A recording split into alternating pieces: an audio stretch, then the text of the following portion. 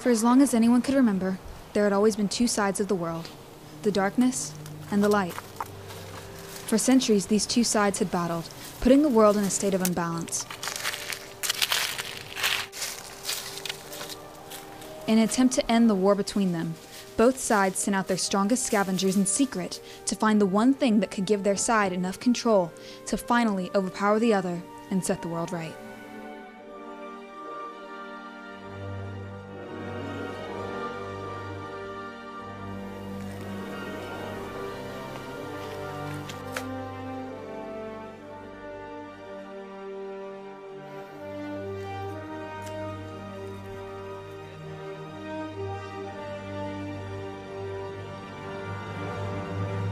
Do you know what this is?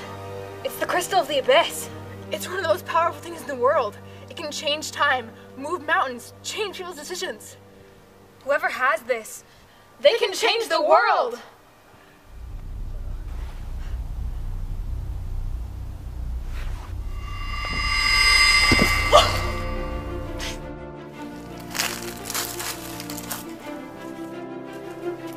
What? You thought this was gonna have a happy ending?